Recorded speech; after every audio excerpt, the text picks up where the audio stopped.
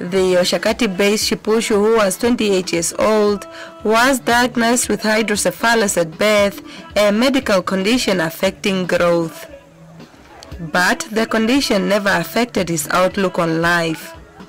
Shipushu rose to fame after appearing in a local comedy movie, Konale Nale by Njekea Malimba in 2010, and his popularity grew from just being an actor to a sought-after musician.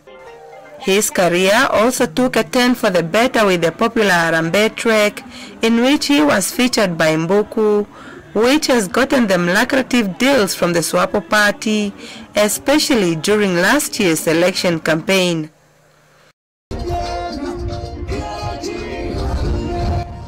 His uncle, who raised him, Marcus Nambinga, says he was a great individual, business-minded, as well as hard-working.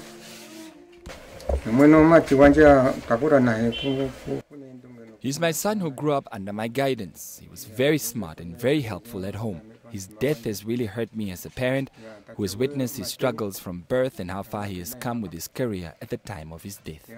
Family members, friends, colleagues and acquaintances flocked to his home in Ongodiva after hearing of his departure.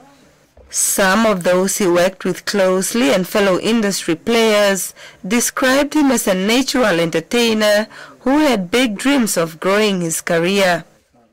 Yeah, I will miss him as a friend, and I will also miss him as he was a good character, and I think he left a big gap.